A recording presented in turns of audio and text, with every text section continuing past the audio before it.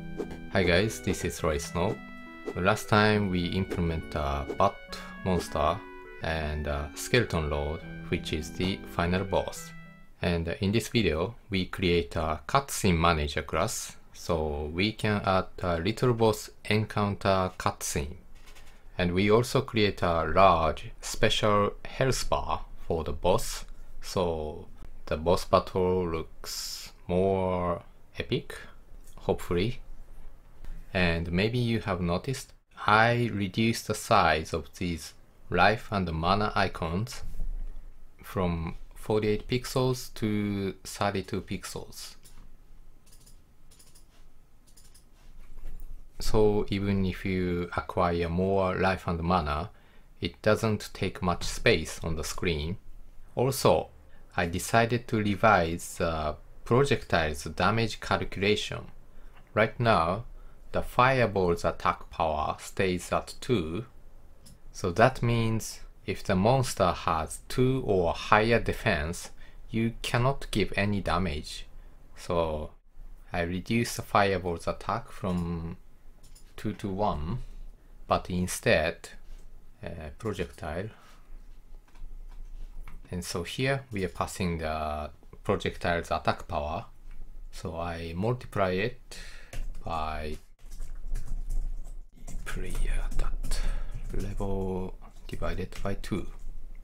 So the higher the level, the stronger it gets. So it's a pretty simple calculation, so feel free to create your own system. Maybe you can add another stats for magic, such as intelligence. So anything is fine. And then, as a little addition to the boss battle, I thought it would be cool if we could display a large boss life bar. So not a small one like this. So we're gonna display the bar at the bottom of the screen and display the monster name above it. So it gives you an impression that this is a special battle.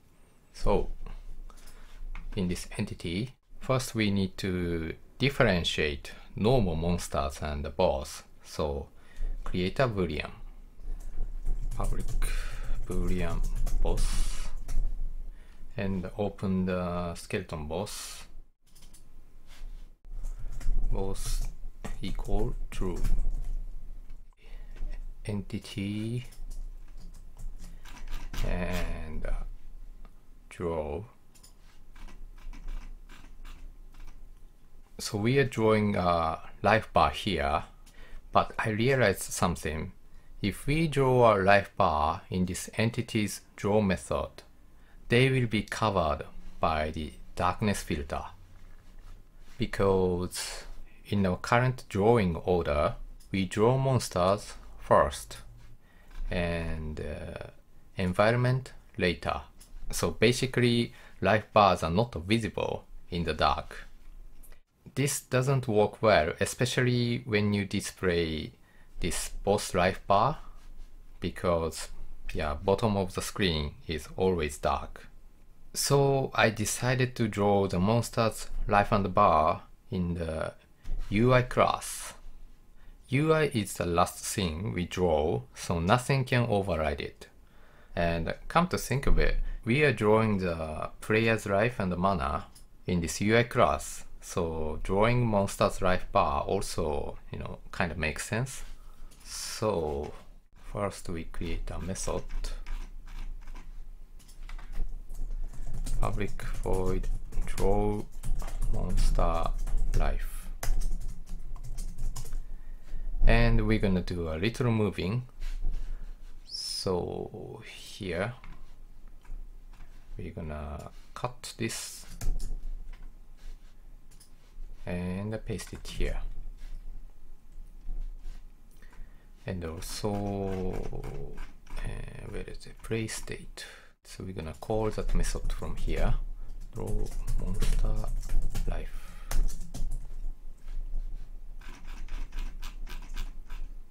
Yeah, but obviously we cannot use it as it is because we are not in the entity anymore. So we need to address these errors. So first create a for loop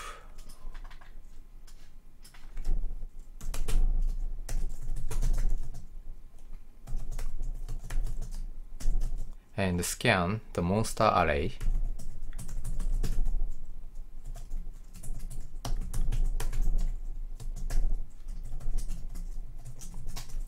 Then we check if the slot is null.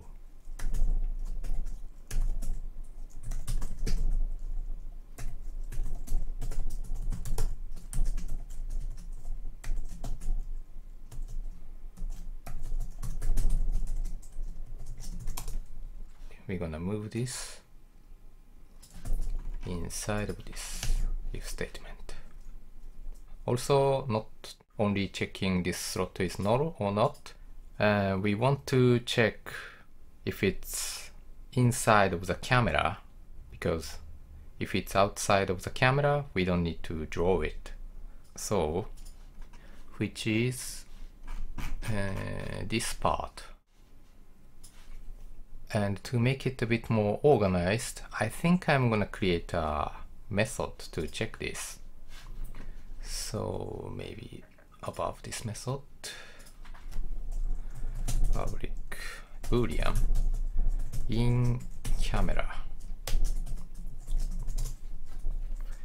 and boolean in camera false.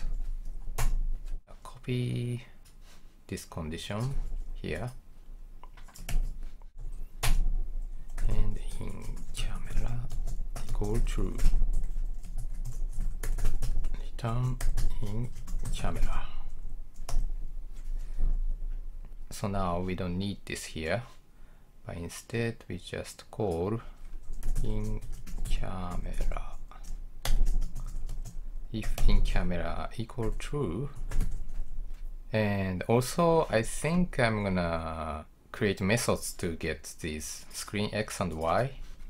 So, public int get screen X. I think I could have made this long time ago. Screen X equal, we can just copy this.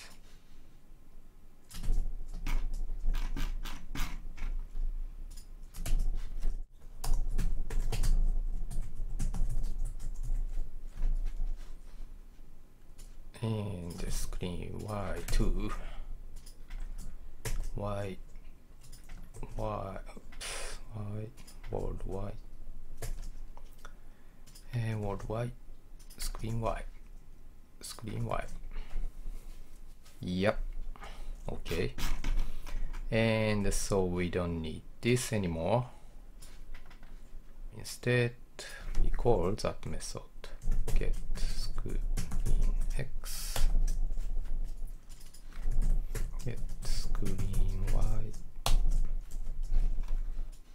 and here too.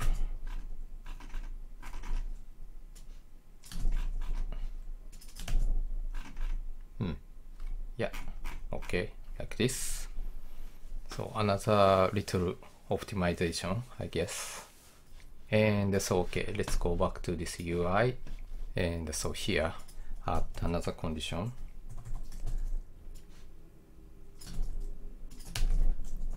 That in camera true.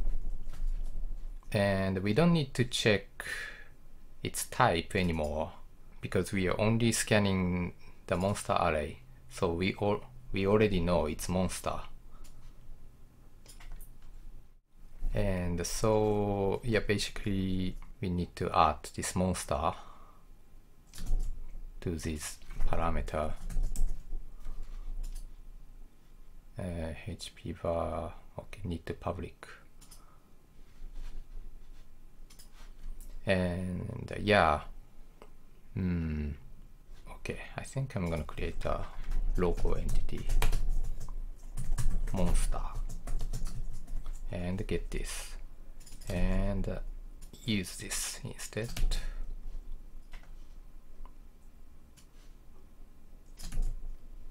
Like this.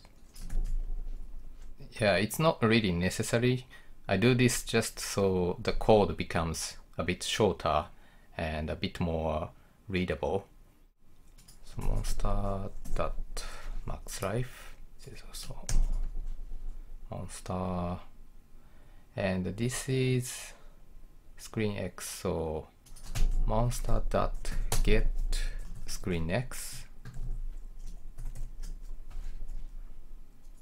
monster dot get screen Y,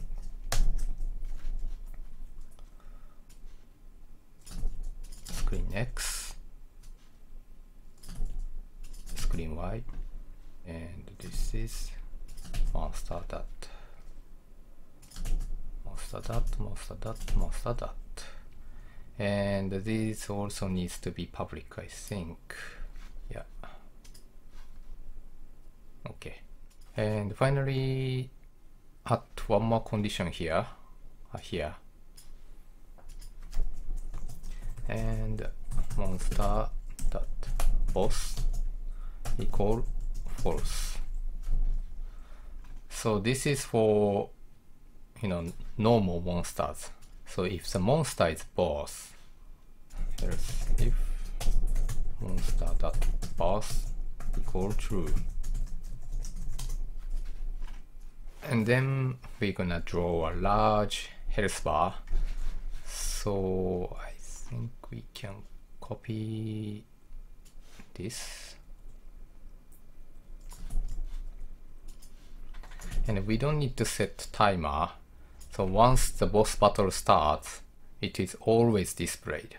So this time the bar length is not tile size, but I'm gonna multiply by 8. And also, so we need to get X and Y.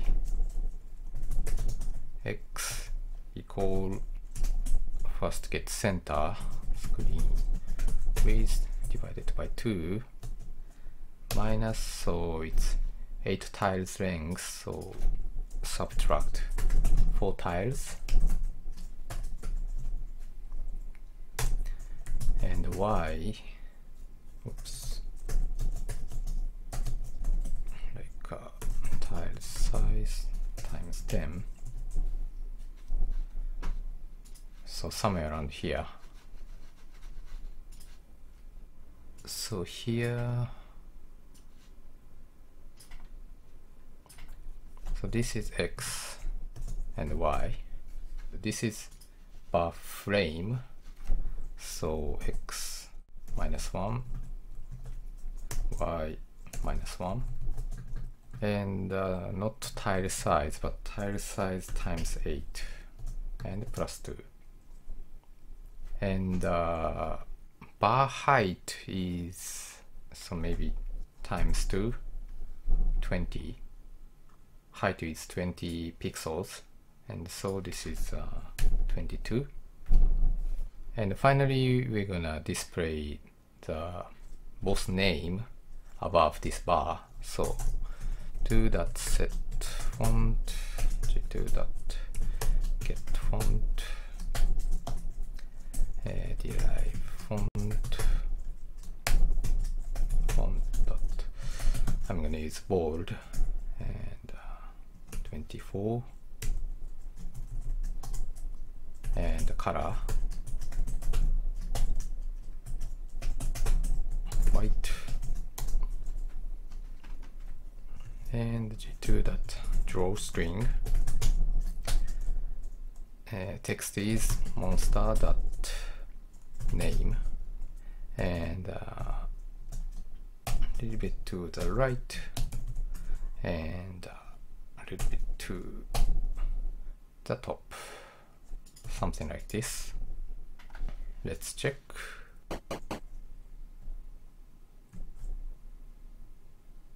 Yeah.